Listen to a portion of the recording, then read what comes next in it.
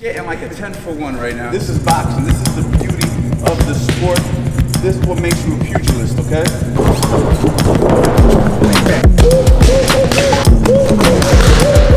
Oh, beautiful. Keep it flowing.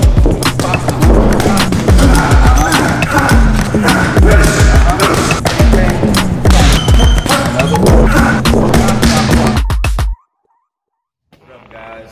You already know who I am, Coach Anthony, but I got none other than Natalie Dove. Go ahead and tell the people some of your accomplishments as an amateur boxer.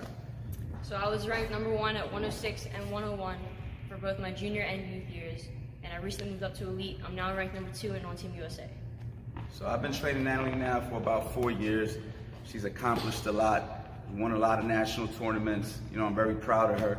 And believe it or not, you would think that she would have featured on more of my YouTube videos, but she's a little Hollywood, so it's hard to get her here in front of the camera, but it's all good. Today, what I want to talk about, before I talk about it, first and foremost, I want to say thank you to everybody who's been purchasing my videos. I can't tell you guys how much it means to me to know that you guys actually think highly enough to want to go ahead and purchase my stuff. I'm super humbled about that. And if you want to go ahead and leave a positive video comment. So for instance, if you record yourself giving a positive testimonial on either any of my YouTube videos or any of the purchase videos, that, any of the paid content that you purchased, I'm gonna go ahead and I'm gonna repost that on my Instagram and possibly on my website. So if you go ahead and take the time out to do that, take the video, record it, send it to my Instagram, shoot me a DM so I can go ahead and repost that. Today, what I want to talk about is how to set up the body shots off your jab. And this is something that was inspired to me by Claressa Shields over the weekend. She went ahead and she fought and she looked fantastic in my opinion. And she set up a beautiful combination to the body, a right hook to the body and a left hook to the body. I'm going to talk a little bit about how she set that up. But then I'm going to also give you some variables to think about before you go ahead and shoot that same combination. So I'm going to go ahead and have Natalie here just demonstrate somebody using the jab for a little bit.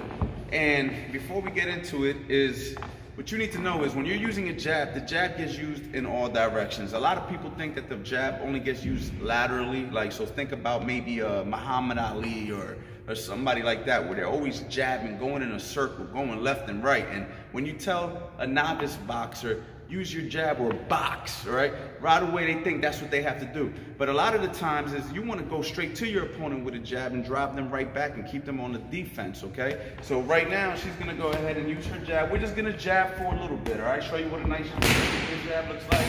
Good. Jab. So Claressa was actually going straight forward with it. Double up. Good. Triple up. Pop, pop, pop. All right?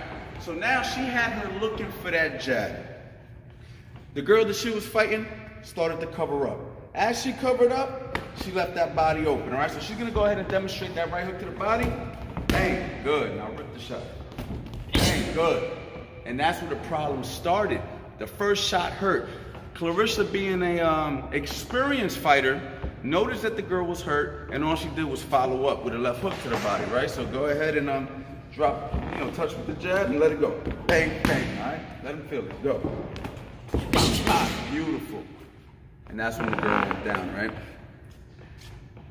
Couple variables, all right, for you guys out there who may want to try this combination. Now, let's just break the combination down before we go ahead and do that. You don't want to just throw that right hook to the body. You want to make sure that they're bringing their hands up. So if I'm boxing like this, you may want to wait on that right hook to the body, but throw it in. Once I do this, now you know you got the shot, right? Look at the hold. I'm right here, I'm boxing. No, my hands come up. A lot of guys like to cover up, females, whatever. When I say guys, I'm talking about both. Like to cover up, leaves the body exposed, okay? Now you also want to make sure they're not looking to counter you or set you up before you go on that other side, and I'm gonna explain why. If one of my favorite counter punches in boxing is the left hook to the head when someone throws a left hook to the body. So right now, she goes ahead, she throws that right hook to the body, right? If she sees I'm not countering, then go ahead and rip that shot. Boom, right? But this comes with experience. This isn't something that you just attempt. This comes with experience and picking up on your opponent's patterns, right? So right now, she's popping the jab. She's noticing that I'm just covering up. She lets it go. Pop, pop. Good. Now do it like you mean it again. Pop, pop. Good. Now, if I'm smart, all right, she does the same thing.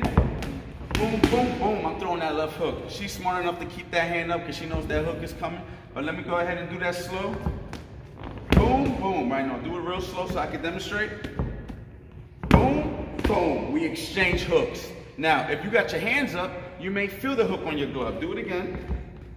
Boom, boom. But you still feel that. And that right there can either toss you off balance, rattle your brain. You don't really want to feel impact if not necessary. But that is one of those things where before you make the move, it's kind of like you're stealing the punch. You're like, okay, okay, okay. Pop, pop, I got it. But if they are looking to counter with the hook, then you may want to just roll under after that right hook. So she goes ahead and she shoots that shot, boom, and there you go. Rolls right under the hook, and she's safe and sound. Decisions in boxing, there's always a hole when you're punching in boxing, just so you know. It's not a perfect science. If I throw a jab to the head, most likely there's a body shot. If I throw a right hand to the head, body shot. If I throw a body shot, there's a head shot. So don't think because you make a decision that you're safe. You always have to know what could happen. But don't be scared either to make the moves, because a lot of the times guys don't throw the punch. And if they don't throw the punch, you get the shot off. Make sure you go ahead, you go to the website, CoachAnthonyBoxing.com. Check out all my paid instructionals. You won't be disappointed. And make sure you follow Natalie on Instagram. Let them know your handle. My Instagram is NatDove. Follow. And it will be in the link description below. 2024 looks like the goal, but she's on Team USA, and she's doing big things. And I want to say thank you to everybody for the support. I'm like a 10-for-1 right now. This is boxing. This is the beauty of the sport. This is what makes you a pugilist, okay?